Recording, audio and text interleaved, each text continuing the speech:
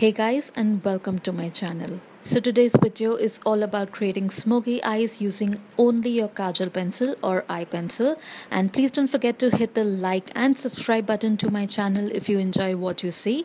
Let's just begin. So the first look that I'm starting with is a very easy peasy one, and I'm going to pick up any compact powder that I have and just use it as a primer all over my eyelid. This is because I am very oily. Next, I'm taking this Faces eye pencil and I'm just going to start running it through my lash line. And you don't want to be very neat, but try to keep it as close to the lash line as possible.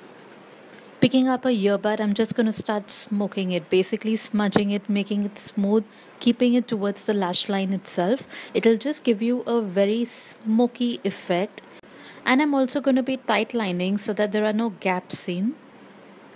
Moving on to the lower lash line, I'm just filling in my waterline and also the lower lash line with the same black pencil. And I'm going to grab the same earbud and just start smoking it out a bit. I'm going to finish it off with some mascara.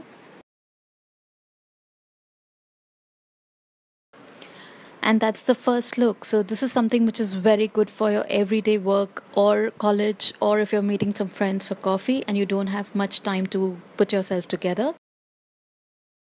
So the next look is basically just lifting the first look up a little bit. It's a little more glam but still very easy to do using only one kajal pencil. So basically I'm creating a wing over here, but using the same pencil. You don't need no gel liner, no brushes, no nothing. Just sharpen your pencil very well and try to balance both the sides like you can see me do here. And you can definitely go as thick or thin as you want since the eyelid is completely bare. So to play with it, just figure out what suits your eye shape. And you'll kind of have to go a little back and forth between balancing and creating both the wings because you obviously have to get them even. So that's it. The second look, just a little more glam, but again using only one product. Now the third look is something which is very glam and smoky and is my favorite among all of them. This is something that I do all the time when I travel so that I don't have to take a ton of eyeshadows and do a smoky eye. I'm going to be taking this NYX Retractable pencil liner or kajal liner, which is in brown, and it has beautiful specks of gold in it, and I'm just going to start being very sloppy all over my eyelid. Now make sure you don't enter the crease because that's when you might just start looking like a panda.